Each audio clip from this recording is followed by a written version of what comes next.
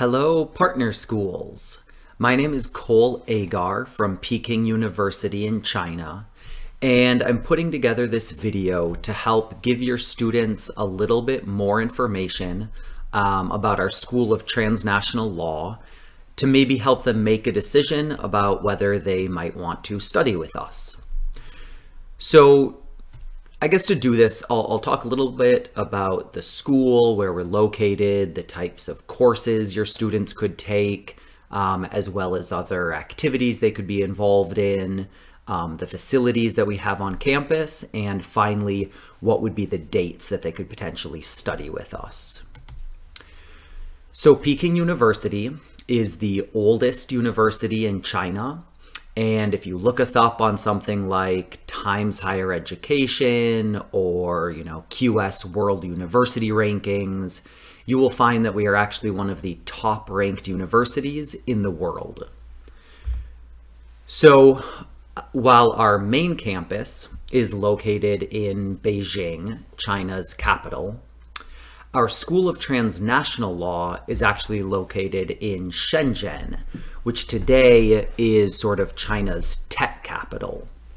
And it's actually a really interesting place to see and to experience today in China. So this is Shenzhen from about a generation ago. And, watch closely, because this is Shenzhen today. It's been one of the fastest growing cities in China, one of the most successful cities in China, and it is actually considered by China today to be a model city for the country. As I mentioned, it's really become the kind of the tech hub of China, and it's really a place, because of its success, that has come to attract people from all over China. So it's a very young population, it's a largely educated population, and you will find, food and dialects from every part of China meeting together in Shenzhen. And so really kind of it's an area where you'll find this meeting of new and old in terms of what's going on in China, China's history, and what's really happening today in China. And, as I mentioned, today it's the tech capital. It's sort of the Silicon Valley of China. It's the city in China that produces the most intellectual property. It's where a lot of China's kind of big international companies are based.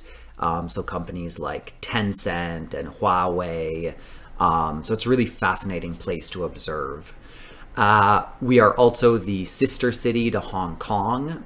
So we share a border with Hong Kong, which is, it's kind of another cool aspect of the location.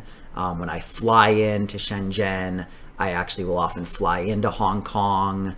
And it's a really kind of dynamic, fast-paced part of the world today. So definitely something worth checking out if you come visit. Okay, so if you end up coming to our campus, what types of courses can you take? So there's good news here. We actually have a really wide variety of courses. We were the first law school ever to be established in China with English as a primary language of instruction. So what that means for international students is that, we don't just have kind of a little selection of courses that we have in English for international students. No, rather our, really kind of the majority of our curriculum is based in English for both our Chinese students and our international students.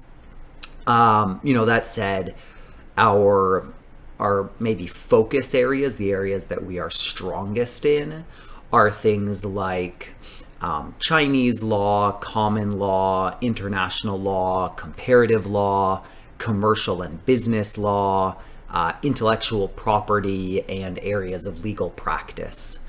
So just an example maybe of some courses that are often popular with our international students, things like foreign direct investment in China, cross-cultural negotiations, as well as a lot of courses in areas like, international trade or, WTO, things like that.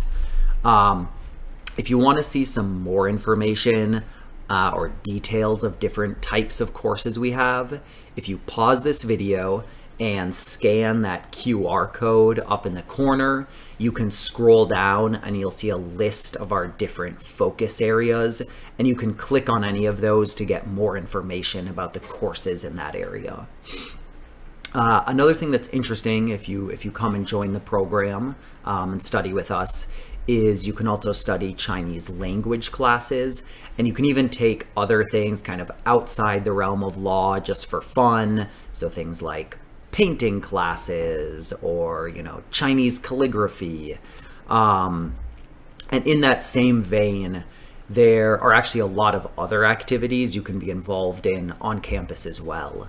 So, clubs, festivals, different outings, and field trips are all things that you might get to do also while you're on campus. So in terms of clubs, last I heard, we had more than 50 different clubs and associations on campus. These are not specific to any school. You could be in the law school and do any of these clubs. Boxing association is always very popular. Rock climbing club is one of my favorites, but there's a lot of different. Some more academic, some less academic. It's really up to you. There's also a lot of festivals on campus. We are an international faculty, so you'd find both things like the American Thanksgiving being celebrated, but also, Mooncake Festival and, the Chinese New Year, of course. As well as kind of other things like, karaoke competitions or, talent shows, things like that, which are just, a fun way to meet other friends. You'll also find different outings, some organized by the law school, some by the campus in general. So, biking trips, hiking trips, going out for barbecue on the beach, things like that, which are a lot of fun.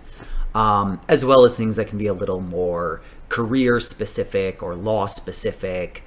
So maybe visiting different tech companies in Shenzhen, visiting the legal department at some of these big Chinese companies, maybe visiting a court or a legal think tank in the city.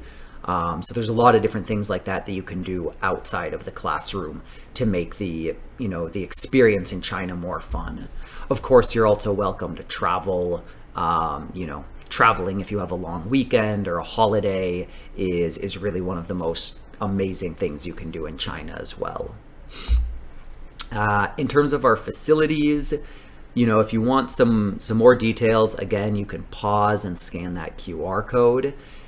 Typically, the most important issue to a lot of students is where can they live, coming in as an international student. And we have dorms right on campus.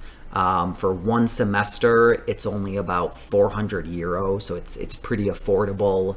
That comes with a private bathroom, you get a little balcony. The downstairs area around the dorms has cafes and kind of canteens, like cafeterias, so you have food options. Right around that area as well, there's a lot of different athletic options, whether you want to work out in the gym or swim, play soccer, tennis, badminton, kind of you name it. There's, something in our different sports facilities to accommodate your interest. We have a very large library for the entire campus. We also have a smaller library specifically for the law school. Here's a little map of our section of campus. That big library you just saw is this long skinny building on the end. The law school building is just a short walk through a park from the dormitories, so it's very convenient. One of my favorite things is this river that you see right here. This river actually stretches all the way to the Shenzhen Bay. It's about 10 kilometers, and there are hiking, biking trails all along the way. It's one of my favorite runs in the city, so that's something you can check out in your free time. And another interesting thing about the way that our campus is set up is that I mentioned that this is just our part of campus. So we're actually based in a small university town with 2 other universities. So there's a lot of other student activities and students around. And then we have 2 metro stops kind of right at the university town on 2 different sides of it. So if you want to get out and see the city, travel, it's very easy to do right from campus. So here is a small virtual video with a comment from a couple of our former students at the end. If I've set this up correctly, it should play.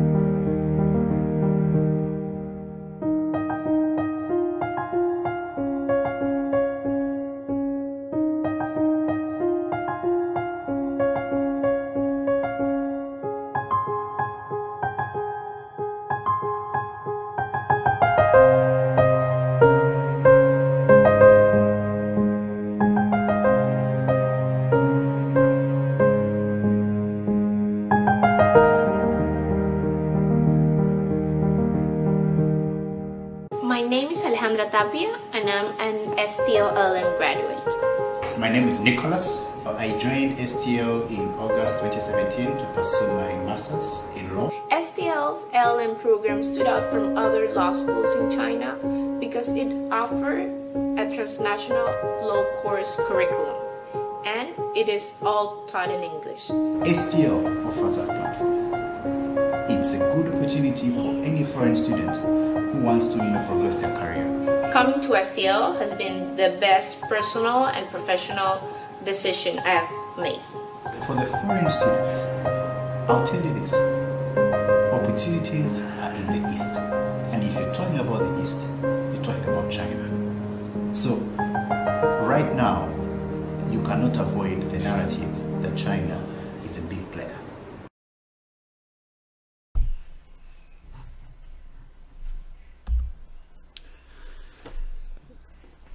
Well, I hope that was useful. The 2 students that you hear make comments at the end there are actually LLM students. But I think everything that they say about the value of studying in China today and kind of the undeniable reality today that China is just this huge player on the world stage really applies equally to any, study abroad student interested and coming and, spending a semester with us as well. So talking about coming for a semester, the dates of our program are right here.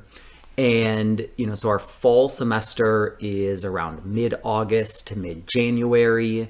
Our spring semester is mid-February to early July, but we actually use a quarter system, meaning each of these semesters is divided up into 2 smaller terms of about 10 weeks.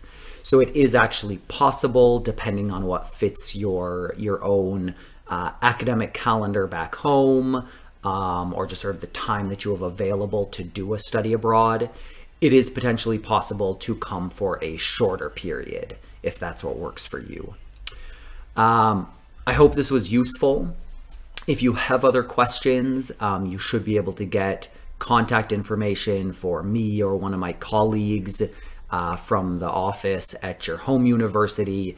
Feel free to email us, anytime if you have other questions. And have a good rest of your day.